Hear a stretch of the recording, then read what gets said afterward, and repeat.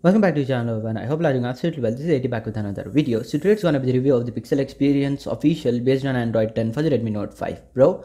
So without any further ado, let's now get started.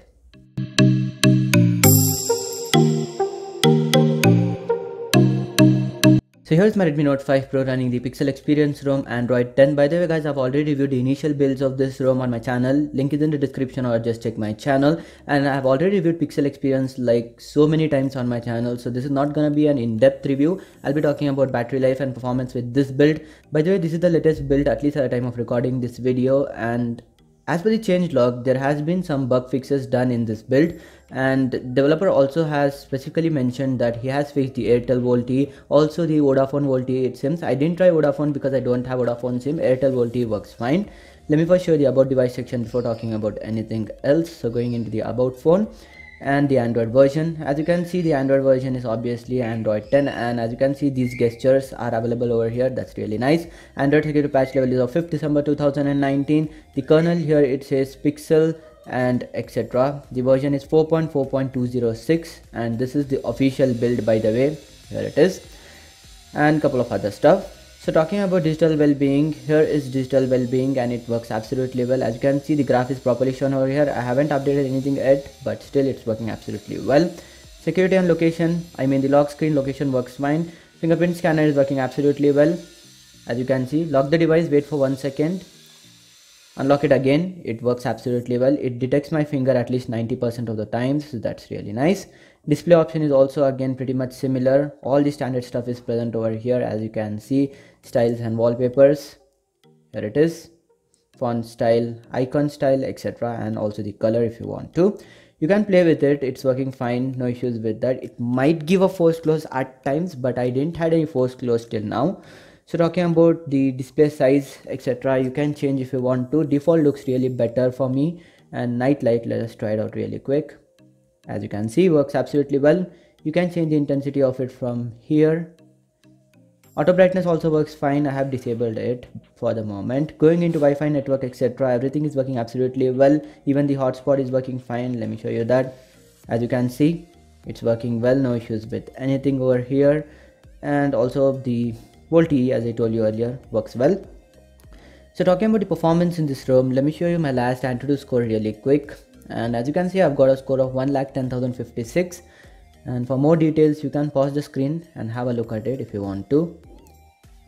Here it is.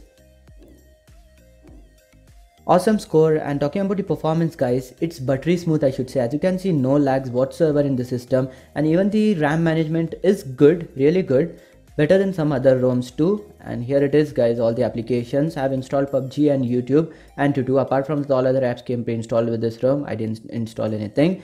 FM radio is also there, but you need to connect a headset in order to use it. And talking about the performance, as I was telling you, it's really smooth guys. It's really smooth, as you can see. Let me show you the app opening times. Here it is. No lags whatsoever, buttery smooth animations. I can use it for max 2 days. So if anybody needs any information regarding this ROM, long-term usage, you can DM me on Instagram, link in the description, or it's appearing somewhere over here. So talking about the battery life, let me first show you my battery graph. I didn't use this one much till now, but I will have a screenshot on my Instagram stories. You can just follow me over there. As you can see over here, this is my usage. Some of the applications aren't appearing over here that were appearing in the digital well-being. But talking about the PUBG gameplay guys, PUBG was running absolutely well. HD option, high frame rate, and 2% of drain for 1 TDM match. Smooth performance. Even in the extended gaming, it was not lagging whatsoever. Device was getting slightly heated up, but no lags whatsoever in PUBG. That's really nice. And other usage, as you can see over here, I also use camera app a little bit. It's not appearing over here. In mixed usage, it has now gone to 87%. It was somewhere around 92% when I first booted it, 92 to 93%. Here it is. Yes, I have not used it much till now, but I'm just running short of time. I have a lot of ROM reviews pending, so I need to test it further. I need to test it at least till 50%, and I'll have a screenshot on my Instagram stories as I told you earlier. Or if I just forget to post it, you can just ask me on Instagram. I will share it there. So in a nutshell, till now the battery life is really good. I didn't had any issues. Battery life and performance is also really great. So this was a quick little review of the Pixel Experience ROM latest build official for the Redmi Note 5 Pro. So that's pretty much it for this video. If you liked it, please give it a big thumbs up and do subscribe to my channel for more videos like this. Also do follow me on Instagram and Facebook. I'm active over there. You can ask me any questions regarding tech. This is all about technology 24/7. Signing off for the moment. You guys have a great day. Peace. Through the wastelands, through the highways, and